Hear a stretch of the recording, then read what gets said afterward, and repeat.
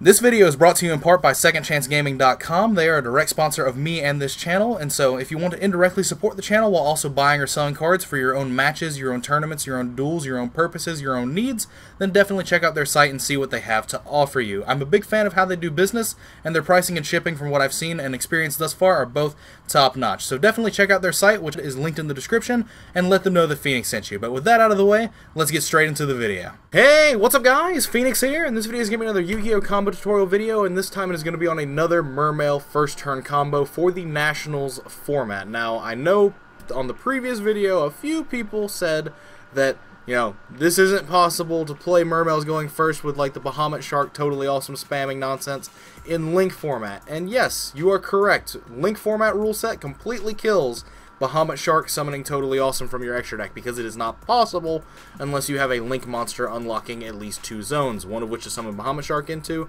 and then one of which to summon Totally Awesome into. I'm very, very aware of that, but currently we're in a very important stage of the Yu-Gi-Oh! Time frame between now and Link format, and that is Nationals format. People are trying to go to Nationals, play a deck that they really enjoy or feel really confident in, and do well with said deck. They're trying to do that, and people very much enjoy Mermails now and don't really want to wait until Link format, where the entire focus of the deck could shift to going back into playing going second, gameplay style, if Link format is conducive to allowing that to be a good thing, and all that sort of nonsense. So people that enjoy the deck want to play it now and not have to wait until Link rule set kicks in to ruin everything else for the Mermail deck to shift its focus. So that's what I've been trying to focus on for at least the immediate time frame. But anyway,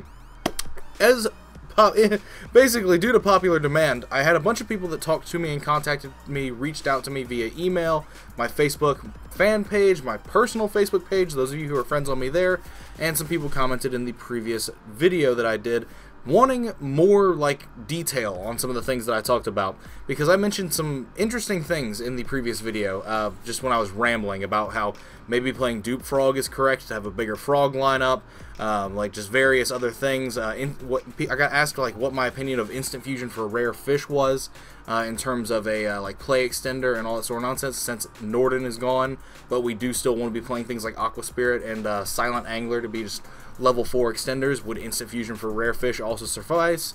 Stuff like that. I got asked a lot of things, and so what I'm going to be showing you today is a 4-card Mermail combo that involves instant fusion and involves multiple frogs, because people asked me questions about the multiple frog thing a little bit more in depth than they did about instant fusion. Specifically, when I mentioned that Dupe Frog might be a good card to run to just beef up the frog lineup, some people contacted me and said, well, don't you brick with frog cards and all that sort of stuff? Wouldn't that be conducive to bad plays? You don't want to open 2 frogs ever, right? And sort of.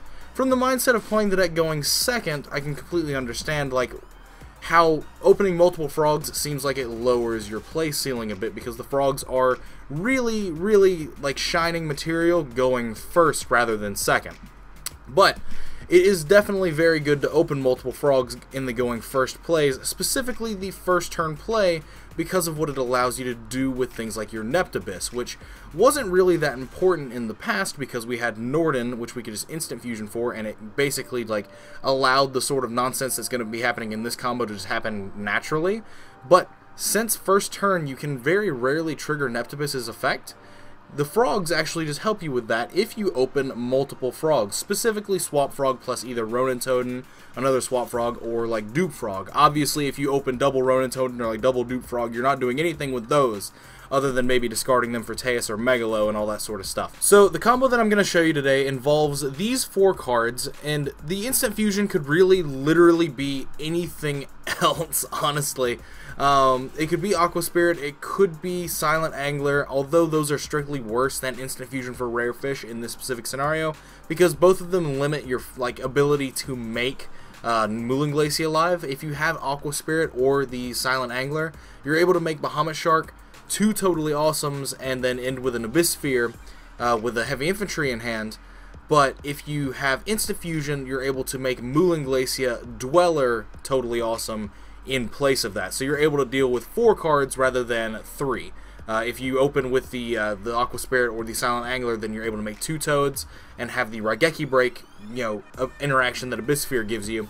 but you are only dealing with 3 cards, whereas with Instant Fusion, it's the best result, giving you the Mooling Glace to take 2 cards out of your opponent's hand, and then you have a Toad to negate a card, and the Bissphere to be the Raigeki break. But, so, basically, you have access to all this because of the fact that you have these 2 frogs in your opening hand. Having the double swap frog or the swap frog plus any frog allows you to do quite a lot in terms of what your play structuring can be because of what it allows you to do in terms of with your Neptibus turn 1, because Megalo can't tribute Neptibus turn 1 to get it to bring back your Dragoons, which is actually a very, very important limiting factor that you need to be, you know, understanding and mindful of when you're structuring combos. And it takes up a spot on the field as well, just chilling out there doing nothing. But anyway, so you start your combo off by normal summoning Neptibus, sending Dragoons, adding Dragoons, and then off of the Dragoons search, you're going to add a Mermail Abyss Megalo to your hand. And now from here, you're going to use the Swap Frog, discarding whatever other frog you had in your hand, to special summon the Swap Frog and then use its effect to make sure Ronin Toadin ends up in your grave. If you had Ronin Toadin in your hand alongside Swap Frog that you discarded for it, then you just send a frog from deck to grave, whether it be Dupe Frog, Swap Frog, whatever.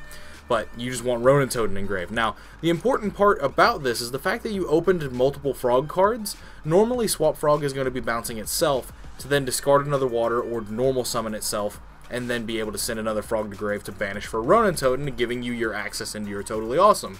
Now, that doesn't need to happen because of the fact that you already had another frog piece to discard from your hand to special summon the Swap Frog, because Swap Frog can only bounce itself once per turn, and that is a big limiting factor of the card. But because we already have another frog here for the Ronin Toadin, we can now use this Swap Frog's bounce in a different way that yields us a much better result. So we're going to use it to bounce that Neptibus that is just taking up space on the field. Because we can't trigger it with Megalo, even though we're going to be summoning Megalo from our hand this turn and right now, if the Neptibus was still on the field, you would not be able to use Megalo's effect to tribute it, because there is no battle phase on the first turn of the game, and you cannot use Megalo's effect during any turn where there is not a battle phase that can be conducted. So you can't activate its effect in main phase 2, or during turns where you can't conduct your battle phase. So there's that thing that there's those things that you have to worry about. But so you're going to discard the Neptibus and the Dragoons for the Megalo. You're going to summon the Megalo and search for your Abyss Sphere, and then your Dragoon search is going to get you a Mooling Glacia.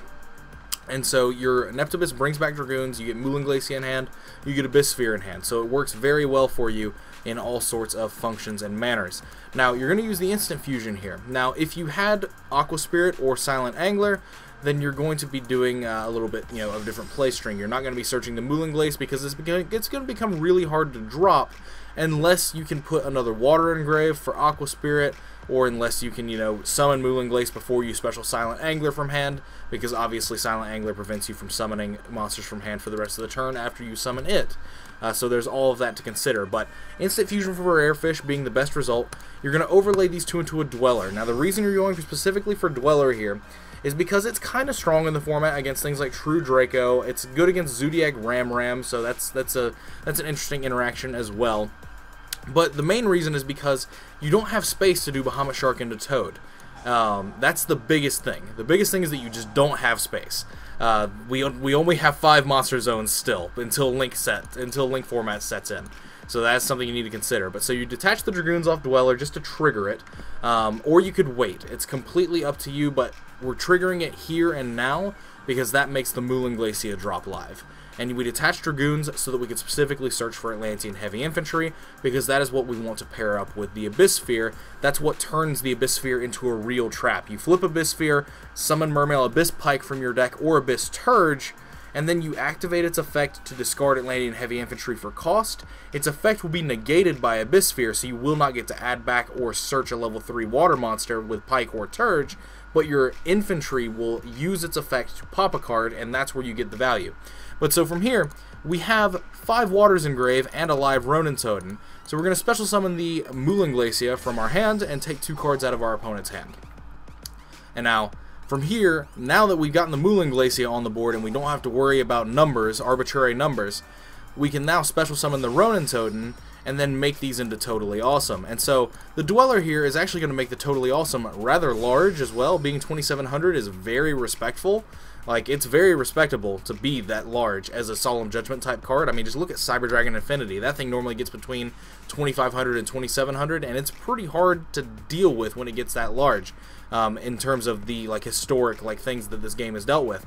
But so what you end up with is you end up with this Moulinglace, you end up with this Toadally Awesome. Your opponent still has 2 cards in hand, so you didn't take out 3 cards like with the previous combo, but you get to negate a card with Toadally Awesome, and then the Abyss Sphere gets to stifle whatever play your opponent has, because you still have an open card zone, which means you can Abyss Sphere into your Mermail Abyss Pike and do things like that to that I already said, for discarding like the heavy infantry, popping a face-up card, and then you have things like that. Now, obviously, this combo can change based off what the other variable you have in terms of what the 5th card in your hand was. But basically, the main purpose of this was to show you what you can do specifically with opening multiple frogs alongside of a swap frog, because people were like talking to me is like, don't you open multiple frogs and consider that a brick? It's like, not necessarily.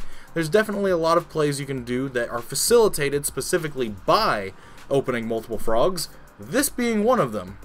The ability to bounce that useless Neptibus to your hand just to discard it with the Megalo you searched and be able to proc back your Dragoons to get another search in the turn is a fantastic way to be going about business on your first turn plays. And like I said earlier in the video, if you have Aqua Spirit or Silent Angler in place of that instant fusion, the only thing that changes is that you don't get to summon the Moulinglace, and so instead of making Dweller, you don't worry about room, so then you just make Bahamut Shark and summon a second Toad instead.